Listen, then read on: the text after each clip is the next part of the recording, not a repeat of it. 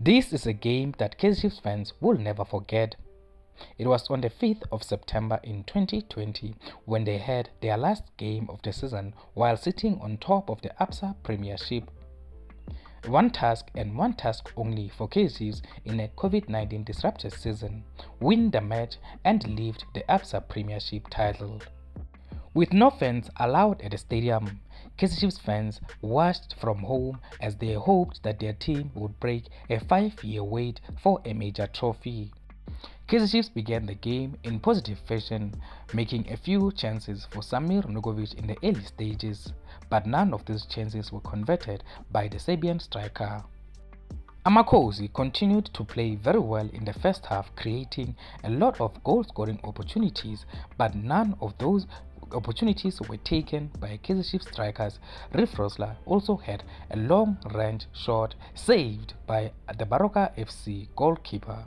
Gets away from him, back into the danger zone from Manyama. That's a lovely little effort from Kaizer.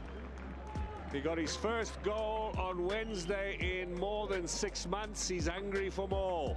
This is what they need to watch, Baroka. Sassman switching that ball onto the far side, where you have Nurkovic. Not only is he good aerially, but he controls the ball, brings in a good cross, and that bicycle kick had good intentions in it, but in the end, not on target. Kaizer Chiefs got their breakthrough on the 38th minute when Kaizer finished a beautiful move after Samir Nugovic chested the ball on his path. A beautiful finish by Kaizer, and it had Kaizer Chiefs fans believing across the country that this was the day when they would break a 5-year wait for a major trophy. Kaizer Chiefs to the title. Scored at the right time. And you're absolutely right to say now he has built the appetite to get the goals. And the class that is displayed, we will see it unfolding. Well, you'd expect a bit more of a smile from Ernst Mittendorp. Bobby Mutaung is celebrating.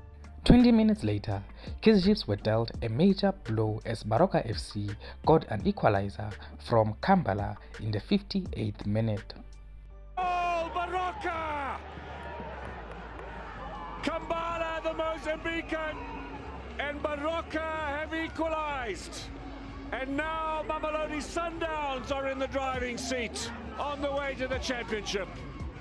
What a turn up here at Bidvest Stadium. 10 goals now conceded in the bio bubble by Kaizer Chiefs. That is by far the most important. Only a second for the Mozambican Kambala in his first season in the PSL. The man from Quilimane could well hand the league title to Mamelodi Kaizer Sundowns. fans across the country were still optimistic as their team still had around 30 minutes to win the game.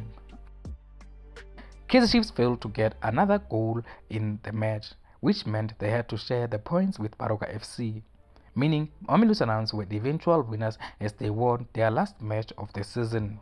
A disappointing result for Amakhosi, and a result that will remain in the memory for Amakhosi fans for a very long time. Now seconds away from the final whistle. Abongile Tom, the referee, is the man now that we'll be watching. There it is. Baroka have saved themselves. Kaizer Chiefs have let it slip. Mamelodi Sundowns are going to win the championship. There is Dylan Kerr.